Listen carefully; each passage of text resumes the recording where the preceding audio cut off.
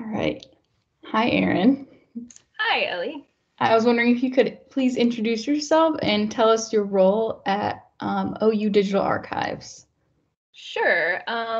I am the digital imaging specialist and lab manager within the digitization unit at Ohio Libraries.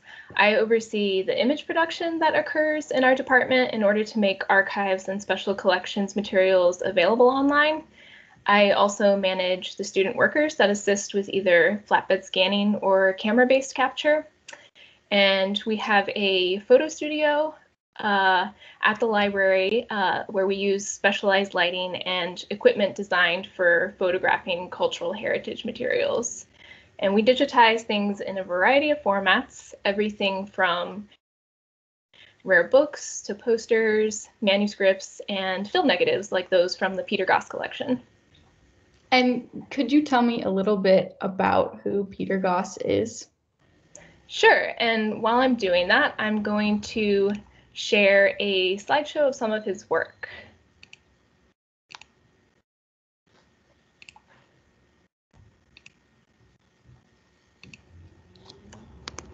So Peter Goss is an OU alumnus with a PhD in comparative arts who attended Ohio University between 1966 and 1970.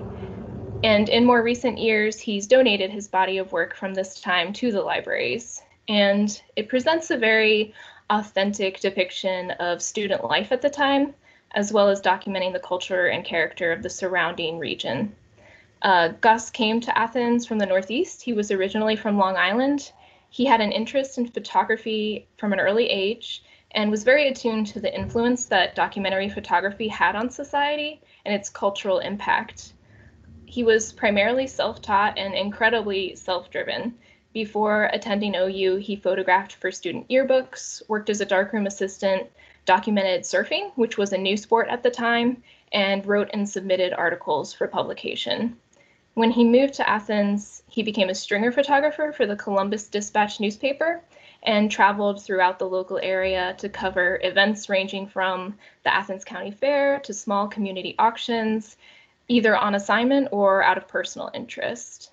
And his work from this period also includes a powerful series of student protest images documenting the campus reaction to the Vietnam War and the 1970 Kent State shootings.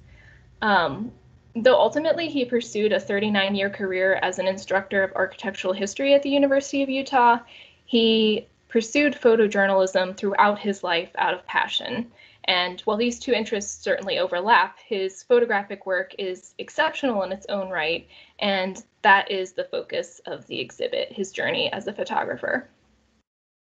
And that kind of leads into my next question. Could you tell me a little bit about the exhibit and how you specifically went about collecting the information and creating it? Last year, the library's digital initiatives unit began digitizing his film negatives with our high resolution camera configured for transmissive capture. And the resulting images reveal in high detail the true breadth and quality of Goss's work. So as we started looking at the images more closely, it became clear that exhibiting his work could gather interest from a variety of angles. There's local history, there's campus history, there's architecture. And because Peter had been so generous in donating his work and agreeing to let us share it digitally, we thought it would be great to interview him and bring his voice into the exhibit. So much of the text is based on my interview with Goss, and that recording is available in our digital archives along with the film rolls that we've digitized from his collection.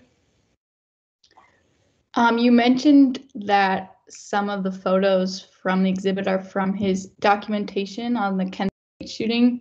So what was his experience as a photographer and a student during this moment and the moment that followed? Yeah, actually, that's what's showing in the slideshow right now. And in the interview, he provides a lot of detail about that and his personal experience. What kind of stands out to me is that his experience of those events is influenced by his role as a teaching fellow, leading classes and responding to his students' reactions. He mentions that, of course, campuses were affected all across the country, but his account from OU seems somewhat unique. For one thing, faculty were encouraged to engage in discussion during normal class times. The administration thought that this would help maintain peace by allowing students to freely voice their opinions, and faculty were further encouraged to move their classes outdoors and to congregate with other groups and have what were called teach-ins, or informal open lectures. The details that Peter recounts in the interview surrounding the campus closure are pretty startling, especially once the National Guard became involved and the situation sort of escalated.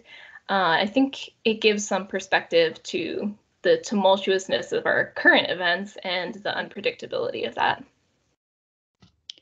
And a lot of his photos, which are showing up right now, exhibit focus on small town life. What do you think drew him to capture Athens, Ohio, and other surrounding small towns like the Plains and Nelsonville? I think his work demonstrates an interest in documenting a variety of environments and experiences. While he may not have recognized that he was capturing history, he was certainly interested in preserving culture.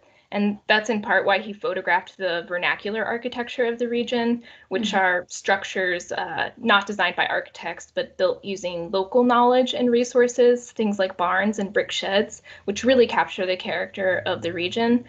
I think he genuinely enjoyed exploring the small towns of southeastern Ohio, and he continues to do this around Salt Lake City, where he now lives, and ventures out to the more rural areas to photograph events. It's just remarkable to me that he continues to pursue these interests and build upon the work that he was doing 50 years ago in Athens County.